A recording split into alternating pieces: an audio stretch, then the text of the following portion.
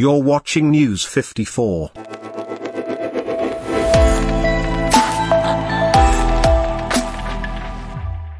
Nakuru incumbent Governor Hon Lee Kinyanjui has come out to react to the just concluded Nakuru gubernatorial election race results. The vocal Jubilee politician has refused to concede defeat, alleging that there was massive rigging of elections. While addressing the media, Governor Lee Kinyanjui said that 𝗔𝗕𝗢𝗪𝗧 win is not legitimate. He accused the United Democratic Alliance candidate of massive rigging and manipulation of results. He said that in some polling stations, there was violence which is against the law. He added that there is a weird vote pattern where people only voted for the president without voting for other elective seats. He questioned where the other ballot papers were taken. He said that he is still consulting with his legal team to know his next plan of action. He hinted that he may head to a court of law to challenge 𝗔𝗕𝗢𝗪𝗧's victory. Governor Lee Kinyanjui was seeking his second term in office via the Jubilee ticket under the 𝗔𝗕𝗢𝗪𝗧 coalition. He lost to 𝗔𝗕𝗢𝗪𝗧 of UDA in the hotly contested August polls. All attention will now focus on him to see if he will manage to overturn 𝗔𝗕𝗢𝗪𝗧's win. Thank the people of Nakuru for a very peaceful election and also turning up on 9th to exercise their voting rights. And allow me therefore to go to the issues. We have noted several aspects within the results that have been returned that we think constitute grave violation of the expected voting results in any place.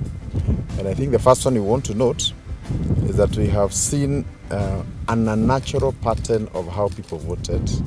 We have cases where you have a voting center with 3 or 4 streams, and the 3 streams each vote exactly the same number, so 90, 90, 90, or 150, 150, 150.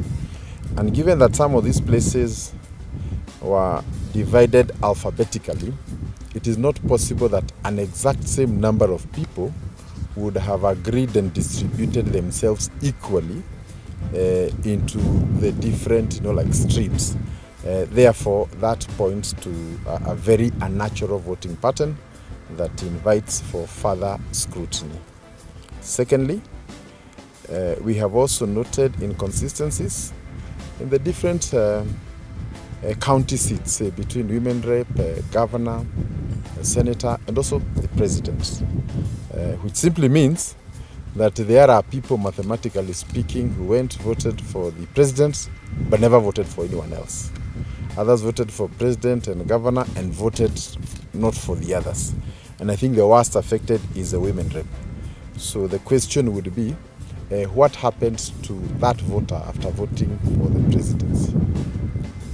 How do they disappear in the queue before they vote for the other 2 or 3? And I think that is a very serious issue that requires serious forensic before we can be able to unveil. But from the onset, it clearly points to some fraud along that area. Thirdly, we also have had massive or rampant instances where our agents were denied access to the polling stations, and they were told their letters were not stamped, and it took so much back and forth until most of them were allowed on or after 10 a.m. in the morning. And what happened before they were allowed in, we can only imagine. Then number 4, there is the issue of the voter turnout. There is a general understanding and knowledge that the voter turnout was generally low. In fact, in many places, there was hardly any queue. And by the close of the day, we were around 50, 55 on voter turnout. But as it were, finally, when the results are tallied, it is coming to 68. So where did the other people come? Where did they come from, given that the general understanding across all our polling stations that there was very low voter turnout? So where does 68, 70% come from when there was hardly any queue? And for those who are here in 2017 compared to now when we were doing about 80, queues were as long as maybe 100, 200 meters in some centers. But in the just concluded 9th August, there was simply no queues. But the voter turnout in the same places, we are now being told, is to the tune of 70, 68%. Again, very suspicious. Then we have instances of voter bribery and widespread violence, especially in Nakuru East, among others. And this, in a way, affected voters coming to exercise their voting right. In conclusion, we see Nakuru as one of those areas that were targeted by a very deliberate and well-orchestrated international electoral fraud that did not just start at the voting.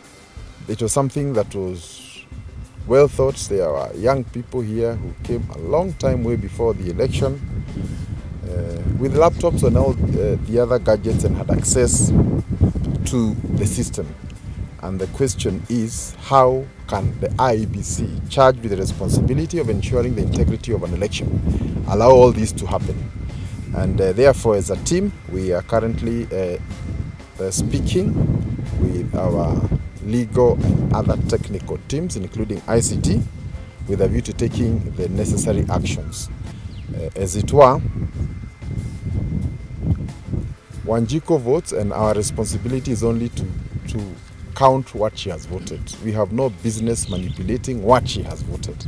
And I think this will be the area of concern as we go to the coming days. And therefore, our conclusion is that the integrity of the process cannot be guaranteed, and therefore the outcomes likewise do not reflect what Wanjiku did. And this vote manipulation is a very serious challenge to our voting process, and I think also a serious threat even to our national security. If you allow this kind of fraudsters into the nation, then we don't know where we are going next. Allow me to end there, and instead we are consulting with our legal and other experts, so I think the rest will be determined from there. Is that okay? But I think what you're saying in short is that the results do not reflect how people voted. After voting, there was manipulation, both electronic and otherwise, other forms of manipulation. And this is the subject of part of what we will be investigating now and in the coming days.